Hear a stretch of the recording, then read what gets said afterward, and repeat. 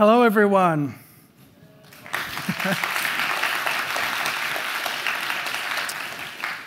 It's such a pleasure to be here and have so much great time with friendly faces and potential friends.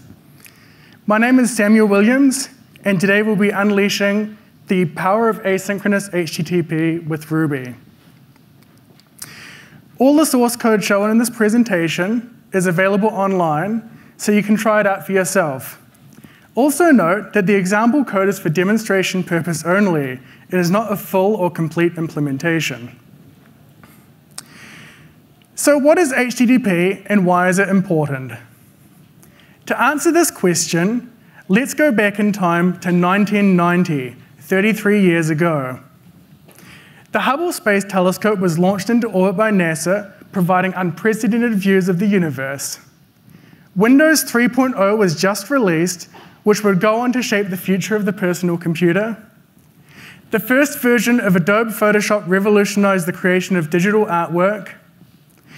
And Sir Tim Berners-Lee created the first web server, web browser, and website. It was the birth of the internet. He created the first web server called CERN HTTPD. It was used to serve the first websites. The last version of the source code, which was released in 1996, is still available online. He also created the first website, which was hosted on a NeXT computer at CERN. It provided information about the World Wide Web project itself, using hypertext markup language. HTML still looks similar today as it did 33 years ago. Finally, he created the first web browser called World Wide Web, which also included an editor. By today's standards, it looks a bit cluttered, but it was a revolutionary new approach for generating and sharing content. So out of these technologies, what was the most important?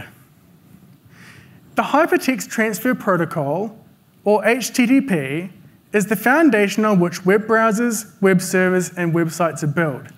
So let's take a look at the evolution of HTTP to understand how it works and why it's important. The very first release was named HTTP 0.9. It was developed during 1990 as a simple protocol for transferring hypertext documents. The official specification, which is about 700 words long, was released on January 1st, 1991. It only supported a single GET method and had no support for request or response headers. Because of that, it could not support other types of content like images, audio, or video. As a prototype, it was primarily used for academic purposes and experimentation. Let's take a look at the implementation of an HTTP 0.9 client. As you can see, it's short. This is the whole implementation in Ruby. We're using async for the networking. We start with a sync block to create an event loop. We specify the endpoint we want our client to connect to. Then for each argument on the command line, we connect to the server. We create a buffered stream. We write the request to the stream, which includes the GET method and the path. We flush the output. And then we wait for the response body and read it all. Now let's look at an HTTP 0.9 server. It's a little more complex than the client. Again, we're implementing it using async. We also have our application, a small file server. We create a top-level event loop. We specify the endpoint we want to bind to. We accept an incoming connection. We create a buffered stream for that connection. We read the request line, which includes the method and the path. Then we ask the file system for the file at that path. Then we read the file and write it back to the client. Finally, we close the connection to indicate a completed response. So at a high level, the client connects, writes a request line, the server reads that request line, fetches the file, then it writes the file to the client, which reads everything until the connection is closed. A limitation of this design is that only one request can be processed per connection. Closing the connection is used to indicate the end of the response body. In addition, there is no way to detect errors. For example, if the file can't be found or if the network connection fails, the response body may be missing or truncated, and this cannot be detected. The first official release, HTTP 1.0, was a significant improvement and aimed to fix some of these limitations. The main RFC is about 18,000 words long. It was released in 1996 with support for new HTTP methods like post, put, and delete for handling HTML forms and file uploads. It also included a response line with a status code to indicate the nature of the response. For example, 200 OK, which is used when the request is successful, or 404 not found if the requested path doesn't exist. Or even 418 I'm a teapot if you accidentally send your request to the wrong kitchen appliance. HTTP 1.0 introduced support for request and response headers, allowing for more complex semantics like content type and content length. And with these new headers, supporting other formats of content became possible using MIME types, so websites could have embedded images, audio, and video. It was also the first version of HTTP to gain significant adoption and use in the industry. So let's take a look at the changes required to make an HTTP 1.0 client. Here is the updated client code. When we make a request, we include the protocol version. Also, different request methods could be used here. We can also include a list of headers. These are name-value pairs, which indicate something about the request. In this case, we are telling the server that we'd accept a text HTML response format. After submitting the request, the client must wait for a response line from the server. Most importantly, this line includes the status of the response. Next, the client must read any headers generated as part of the response. Finally, the client reads the response body until the connection is closed. Now let's take a look at the changes required to the server. Here is the updated server code. We extract the method, path, and version of the client request. Then we read any headers the client sends. After reading the client request, we can generate a response. Firstly, we write our response line with a status code. Then we write the response header with a content type. This indicates the document is HTML. Then we write the response body the same as before. Alternatively, if we couldn't find the requested file, we can return a 404 status code. Finally, we close the connection. So at a high level, this is how our HTTP 0.9 client worked. And these are the changes introduced by HTTP 1.0, request headers, response status, and response headers. However, the official specification still only allowed for one request per connection, which, as we mentioned, causes unnecessary network overhead. The next release, HTTP 1.1, tried to address these issues. The specification was released in 1999 and updated the network protocol to enable significant performance improvements. Notably, it introduced support for persistent connections, allowing multiple requests and responses over a single connection. It also added support for chunked transfer encoding, which allows for more efficient transfer of large files. HTTP 1 was widely used and remains in use today. So let's take a look at the changes required to support persistent connections. Our client code is largely the same as before, with a few small changes. Instead of making one connection per path, we make a single connection, and then make several requests, one for each path using that same connection. When reading a response from the server can indicate the content length of the response body using a response header. In that case, if the length is known on the client can read exactly that amount and then can make another request and reuse the same connection. The server also has very few changes. It's mostly the same as before. However, when we serve the file, we read the contents of the file into a buffer, and then we add the content length header to the response. After that, we write the body, and if the connection is not closed, we can read another request. So a simplified view of the previous HTTP 1.0 implementation is extended in HTTP 1.1 such that if the content length is known, closing the connection is no longer used to indicate the end of the response body. The connection remains open and can be reused for another request. However, one big limitation still remains. We can only have one request active at a time. They cannot overlap. So why is this a problem? On modern web pages, you have an initial document which often refers to several other resources. Because you can only send one request at a time, subsequent requests will have to wait for their turn to use the network connection. In order to avoid this kind of waiting, HTTP 2 was introduced and was a significant departure from HTTP 1. The HTTP 2 specification was released in 2015 with a focus on improving performance and reducing latency. The main RFC is about 25,000 words long. It introduced a new binary format which allows for more efficient parsing of requests and responses. It also supports concurrent multiplexing of requests and responses on a single TCP connection, allowing for more efficient use of network resources.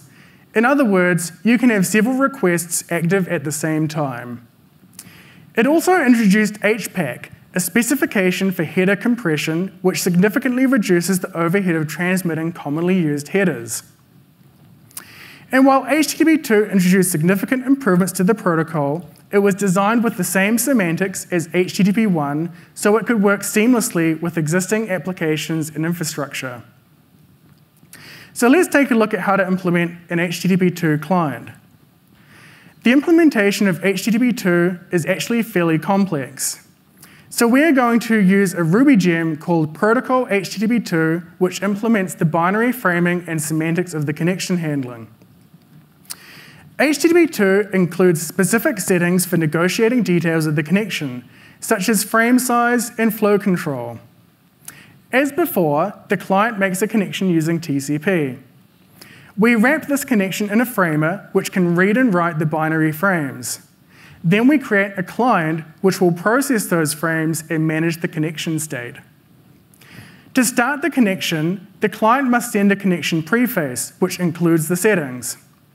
Then, for each path we want to request, we create a stream. HTTP 2 no longer has a request line. All those fields, including scheme, method, authority, and path, are now included in the headers. These special request headers start with a colon and are referred to as pseudo headers.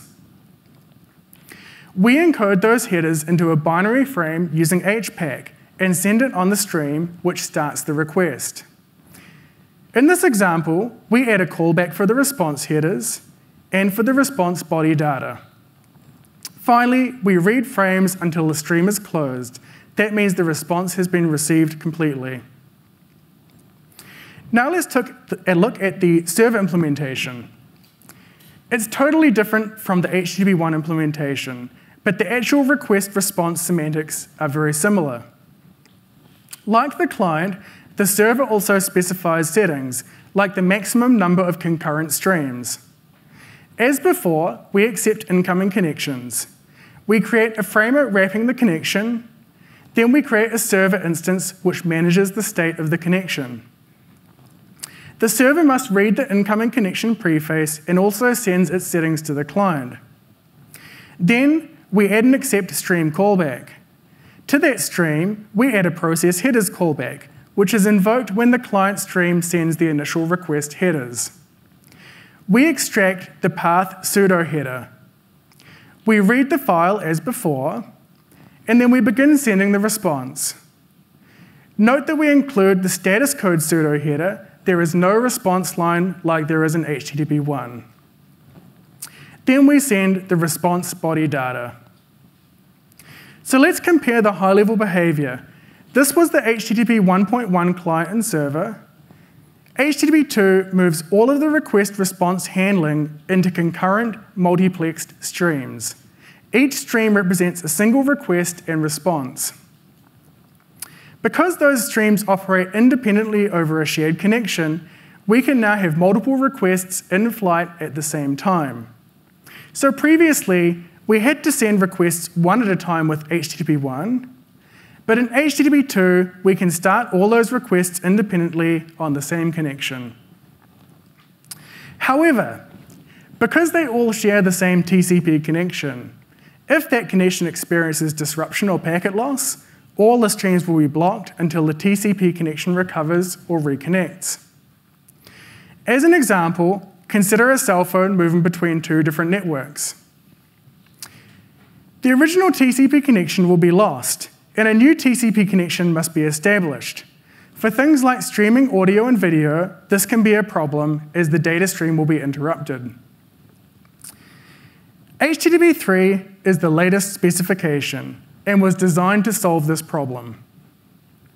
It was released in 2020 with a focus on improving performance and security over unreliable networks. HTTP2 was based on TCP, which, as we discussed, can perform poorly when encountering packet loss or connection failure. In order to address this, the Quick Transport Protocol was developed, which uses UDP instead. HTTP2 can be broken down into 4 core areas: HTTP semantics, streaming, encryption, and network framing. HTTP3 is actually 2 specifications: Quick, which provides robust encrypted multiplexed streams, and HTTP3 mapping to abstract HTTP semantics to Quick streams.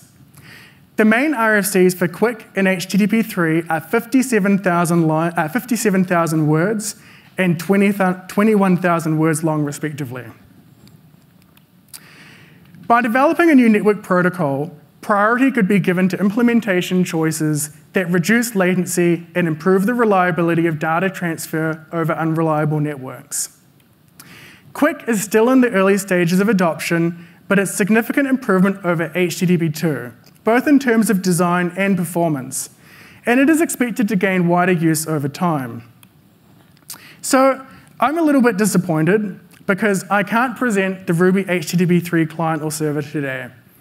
I've been working on it for several months, but despite my best efforts, it's not ready yet. I'll share my progress updates online, so please follow me if you're interested in learning more about that. So we can compare the high-level behavior of HTTP2 and HTTP3 to understand the improvements and why they're important. Let's investigate what happens when we have several concurrent streams. In this example, we have 4 streams, each sending a request and reading a response over HTTP2. However, if the TCP connection experiences packet loss, at least one frame will be interrupted. Unfortunately, since all streams are sharing the same TCP connection, all subsequent frames are now blocked until the TCP recovers the missing data. This is called head-of-line blocking. Once TCP recovers, all the streams can continue. Even though the streams themselves are mostly independent of each other, because they share a single connection, if that connection is interrupted, all the streams will be interrupted as well.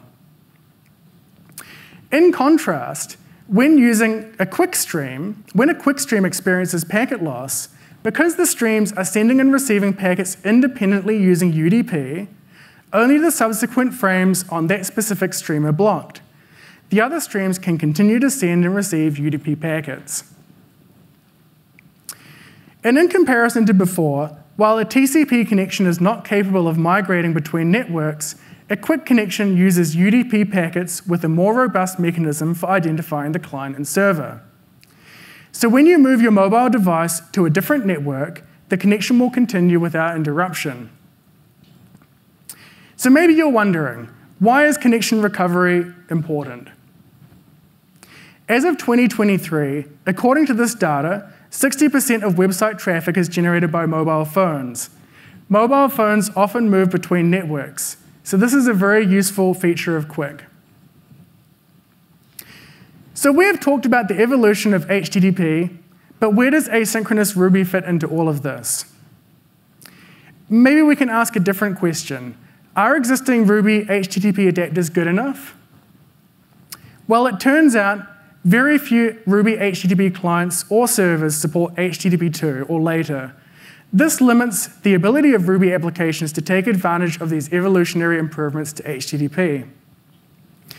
Multiplexing requests requires a concurrency model.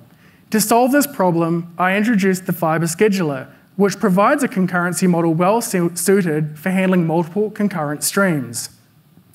In addition, full bidirectional streaming is hard to implement without an explicit concurrency model. While this might not matter for more traditional request-response style systems, an increasing number of interesting real-time web services are becoming available, such as any services that operate on a real-time data stream. So to address these issues, I created Async HTTP.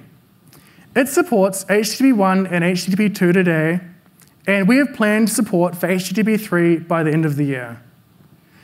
It provides the client and server interfaces and hides all of the complexity of the protocol. It is a core part of the Falcon web server, so you can host the RAC-compatible applications in Falcon, but it's using Async HTTP internally. It has full support for bidirectional streaming, including WebSockets, and it is built on top of Async, and it provides fully asynchronous request and response handling.